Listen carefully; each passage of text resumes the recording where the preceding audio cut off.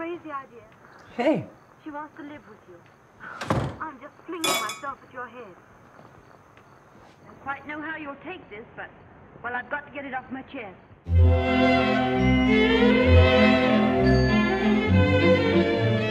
What are you doing here? I missed you, Lucy. I wanted to see you. Is that okay?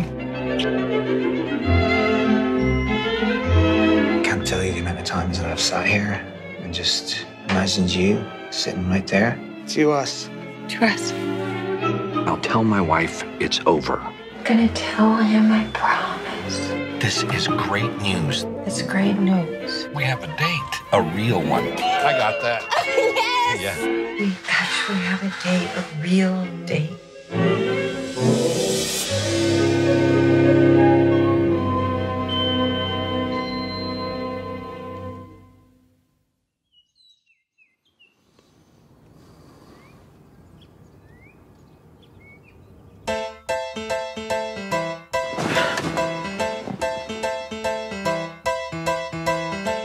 I can't stop thinking about you. Any chance we can find some time during the day? I never thought I'd miss you half as much as I do.